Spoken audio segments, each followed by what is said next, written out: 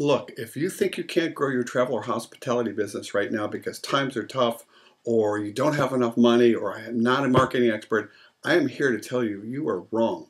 You've got to listen and watch this video interview with a small tour operator and lodge owner who has over 300 direct competitors who grew his business over 30% in less than 8 months, and you will be blown away with just how simple and easy it was. Watch this right now.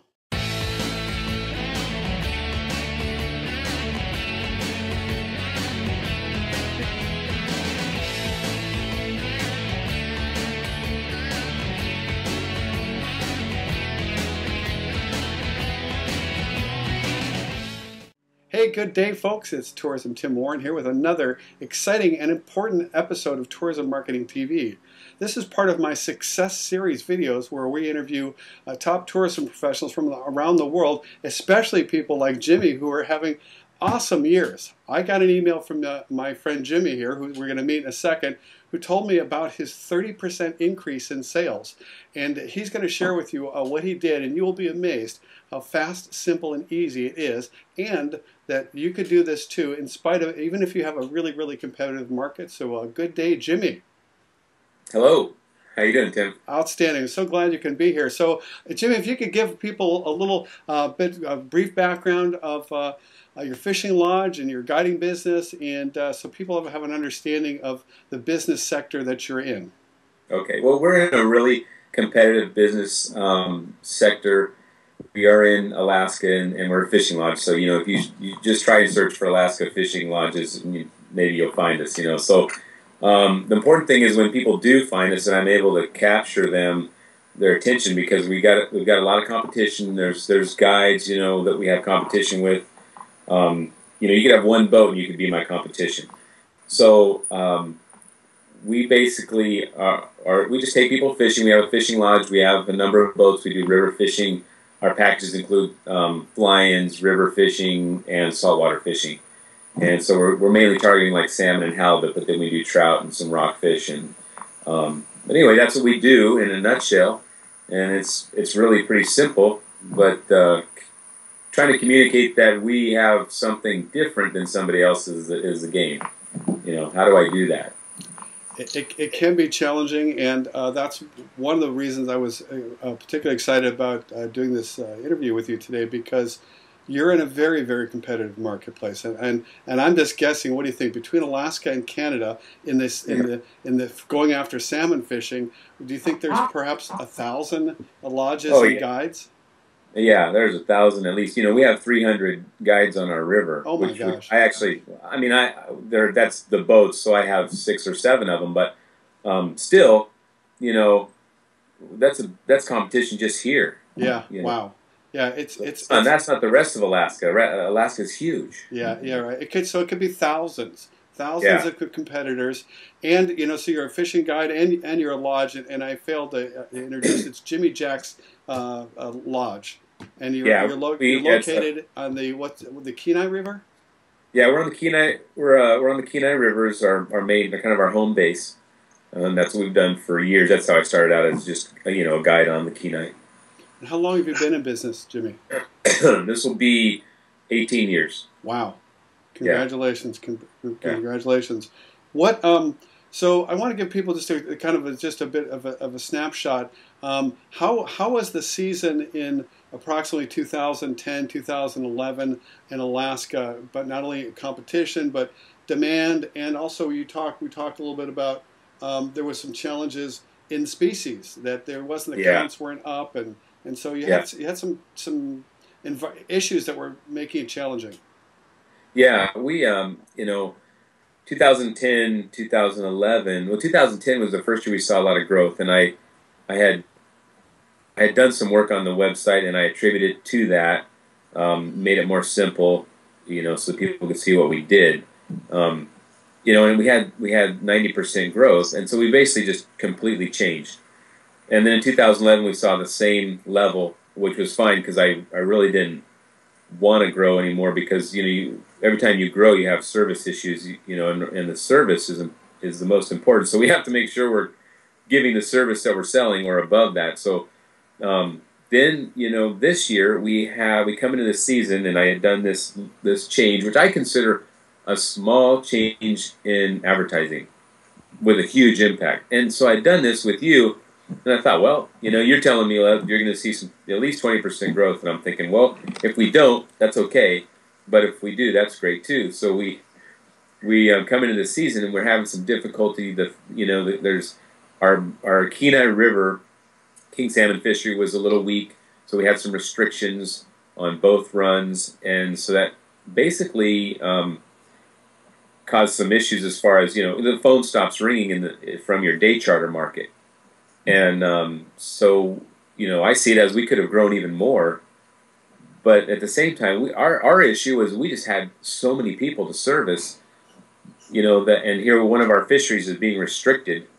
And that was the issue, so what do we do? How do we keep them happy? And so we have got more fisheries in the area, so not a problem. We put them more on halibut, fly-ins, trout fishing, and do different types of other salmon. We have sockeye salmon that we can fall back on. And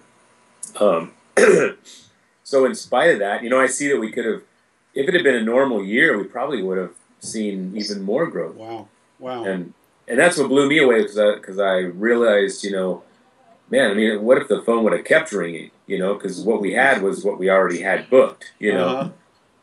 So, and I had to put somebody in my office. I knew that right away, just from the 2 previous summers. The summers get so busy, the phone rings all the time. So I had a gal named Lisa really helping me out. She did a great job, and she was able to, help me deal with the growth, as well as when you have growth, you don't just like take all these people in our business. You take them in, and then on a fly-in, for example, that's a subcontract. So we got to put them on the subcontract. Somebody's got to do all that work, right? And so it's not like you just take everybody and they all show up and you just go, thanks for your money. I mean, now it's showtime, right? Yeah, definitely. That's one of the good challenges of having a big bump in sales is the operational thing. I want to give people some perspective real quick so they understand. When we talk about 30% increase in sales, we're talking a substantial increase in logistics, because we're talking about a substantial increase in sales and revenues. You have 10 rooms in your lodge, and you run 12 boats, and your season is what, from June to September? It's mid-May through the end of September, yeah. So it's a very short window, so a lot happens. So you're doing a pretty substantial volume to keep all that going. And there's a lot of places around the world, Jimmy, that are kind of like that, where they got one or a lodge of that size, and they've got about that same sort of volume. This is in the independent tourism operator world. That's a pretty typical size, whether you got a lodge in Thailand, or you're in an African lodge, or a fishing lodge. So it keeps you hopping. Yeah, it does. And we were at we added a cabin before the season, and we added 2 of those boats. Well, no, I'm sorry. We actually added 2 boats before the season. So we went from 8 to 10, and then added a cabin up to 10 rooms. Because I just, I knew where we were at with the numbers of people that were coming. Then towards the end of the season, now I've added a saltwater boat, which kind of captures that subcontract market that we were pushing money to, and then another sightseeing boat, which just kind of, I just wanted to break into sightseeing a little bit. I wanted something that was a little different, just to get to learn. I wanted to learn about that part of Alaska tourism, and it's completely different, than fishing. So there's a lot to learn, but there's also not that performance element. So we actually went from 8 boats to 12 boats from the spring till now. Wow. And added that cabin, and so our real issue is well, depending on how much we book, I would like to see us book the same amount as last year, and then in the shoulder season just pull a little bit more, which we probably will. But the growth was big because we were already, I consider, pretty big. So 30% was huge. I mean, that completely. I mean, it's like the 30% that we grew is like what we used to be back in 2004. Like the entire size revenue was. Yeah, yeah, no, it's exciting. I've seen that before. I want to back up for a second, and because I don't think people really I don't saw just how simple what you did to increase Yeah. your sales 30%. You talked about the website, but when did you? I believe you first met me or been reading my newsletter or getting my stuff maybe a year or a couple, well, maybe a couple years Couple ago. years. But Yeah, a couple you years got ago. my course, and back in 2011, and really, I asked you what did you attribute to those sales, and you said it was just I just improved my website per your suggestions. What you said in the email is I just did what you told me to do, Tim, and Yeah, wow, our yeah, sales went up 30%. So yeah. were those things that I told you, and which you got mostly from the course, and so I think we did a mastermind call together as part of the course. Were they really difficult? Did that cost a lot of money? Did that take a lot of time? No, you know that it doesn't cost any real money. I mean, you're depending on who does your website, you know. But you're, I mean, for what it is, when I first got it, I saw the PDF, and I'm kind of more of a reader. I'm like, and I couldn't really load the videos because our internet's a little slower here in Alaska where we're located, and so I just looked at, and then I asked you, are the videos just more of the same? Is the PDF the main? You said, yeah, the PDF is the course. So I just read the PDF. I made the little 1/3 page, you know, thing you told me to make. It was a third of a page. I still have it. That's the document I look at. It's posted over here, you know. And then when I go to make a marketing change, like I made an ad change yesterday on a print ad. I have one print ad, and I added those credibility statements in that ad this year. Awesome. So, you know, that's all I did. I mean, I was thinking, well, if it doesn't work, I didn't waste any of my time. I wasted about an hour of my time brainstorming, and then it did take time to get the web page updated because that's that top part of your web page, and it's got to be up there, and somebody's got to do that because I don't do that. And so that took time waiting for that to get built, and then putting them in the emails was just kind of learning how your email program worked, and then it was done. I mean, it probably took me, realistically, my time, it took me a day. And so I'm thinking, I don't care. I mean, if it doesn't work, it doesn't work. I mean, the good thing about it is I felt really good about it because you know what? I realized, I had enough experience and enough credibility in the business because I've been doing it so long. And I think anybody has some kind of credibility, whether you're in a first-year business or a 20-year business, because you are you, Mm-hmm. And most people, even if you're 25 years old, you've done something in your life, you can put down. And so I put it out there, and I thought this is going to be good because at least now people know who I am. Because what I didn't like is when I did do the sales myself, people would call and they're wanting me to okay, give me references. God, I hated that. What? Give you references? I don't have time to send you references. You want a book or not? I mean, I'm thinking to myself, we're Jimmy Jack Fishing, and then the problem is though he's like, what's that? And Yeah. that's what we, so here I am. I'm in my mind, I know who we are, what we do. We have, one of the things that we do is we have really modern and clean boats. I mean, you get on our boats and you're like, that's the Cadillac of the river, Mm-hmm. And if you're sitting in a boat next to ours, you will recognize that our boats are better than your boat. Mm-hmm. And it's a big deal because we invest a lot of money and a lot of time taking care of the boats. And I've always liked having nice boats and nice gear.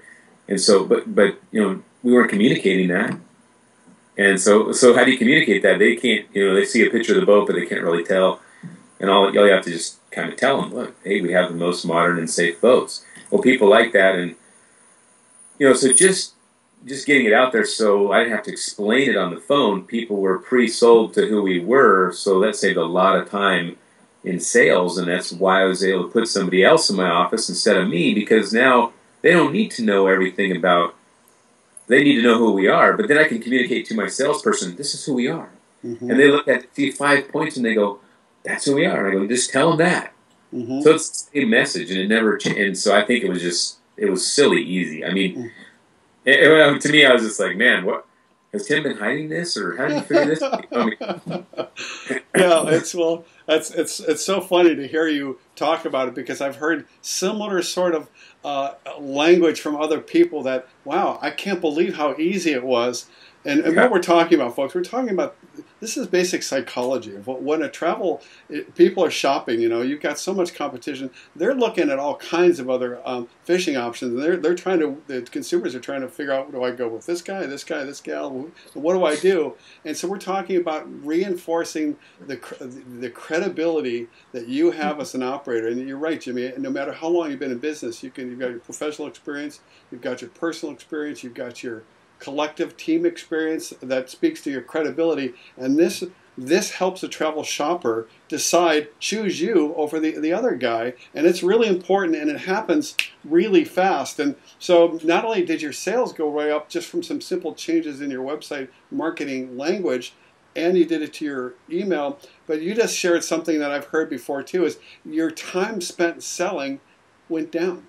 Your conversions went up, and how much time that you had to spend went down.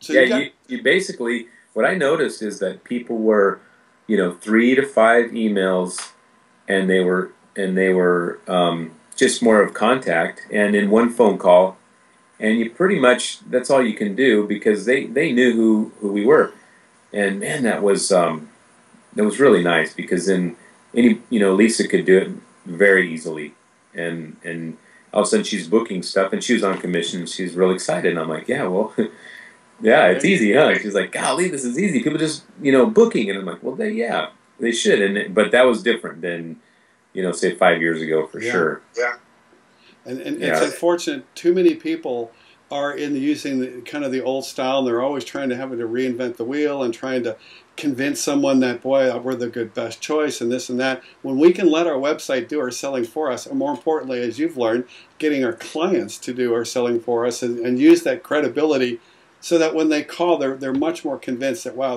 these guys are a really good choice. They've got what I want, and I feel comfortable giving my money to you versus I don't know about these other people. So it is huge. And so would you, when speaking to other tourism professionals out there that are a lot like you, would you recommend that what the information you found in my course, that this is potentially could really help their business too? Yeah, I would say, I was shocked. When first I knew about you from, I was looking for help, in fixing my overall, internet marketing, and actually I hired a different company, and they kind of did it all, and didn't really do what they said they were going to do, and so I right when I fired them, I was like, you know what, I've been getting your emails, and I go, I'm gonna call Tim and talk to this guy, because obviously you were focused on tourism marketing and not just general marketing, which really I figured would make a little bit of a difference. So anyway, yeah, then I was kind of shocked, like, with your prices so little, because I've done other coaching programs before for business, in real estate, and then also in business in general. And that, well, I virtually can't lose, because I'm sure that for the price that you're offering, I'm probably going to learn something. Based on how much I spend on advertising, I probably should do this. Mm-hmm. And so, and then when you send me the PDF, and I read through it, and your message was very clear. Look, let's get this in a nutshell. And once I got it down, I typed up my little 1/3 page nutshell of who we are, what we do, and our credibility. And I thought, man, that's it's so smart, because really, it's the same as you driving down the street and looking at signs. You see, you have another level, which is branding, where you see the golden arch M, and you immediately know what that means. Whereas before, they'd have the M with McDonald's, and they would put how many billion burgers sold, right? And so in doing your thing, I thought about the McDonald's. I always like to look at McDonald's, because they're a very successful business. I thought McDonald's did that too.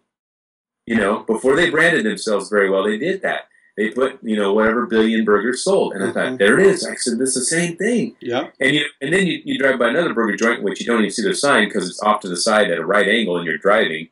So they did invest you do have to invest the time. But you also have to invest the money to put your sign out there, and bigger's better, and it's kind of like, I was like, wow, let's just try it, so, but it was so simple. It was so simple, Tim. It was like, I did it, I literally read your PDF and did that in like 2 hours. I was done. Now it's just like, how do I get this on my marketing material? That was it. So, I mean, in literally like a couple hours, I had my little nutshell of what I was going to put on everything. It was easy. I mean, it was like, and if somebody's going to, spend $5 or $10 or $30,000 in advertising for their business, well, you better spend a couple hours and brainstorm. And you know one thing I think the biggest thing I've realized is that it's really, you have to make time to think about, you know what I mean? You can't just throw money at something. You got to think for at least a couple hours.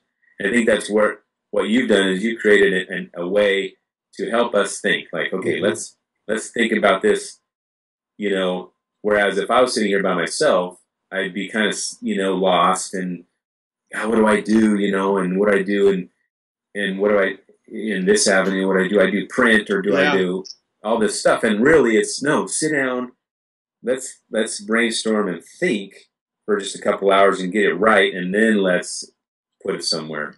It's a challenge that so many independent tourism professionals have around the globe, is that we're small to medium-sized businesses, and we're all trying to wear all the hats, and it's hard to have an outside opinion. And so I created the course to give guidance for thinking of thought. Now, I don't remember, did you participate in one of the mastermind calls that I did where we were looking at websites and previewing those?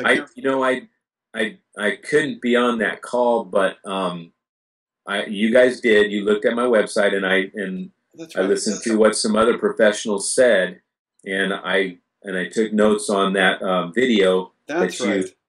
Yeah, so you guys did it for me. I wasn't there, but it was great because I was able to look, or I was able to listen to what they saw that I didn't see, and I did all those changes.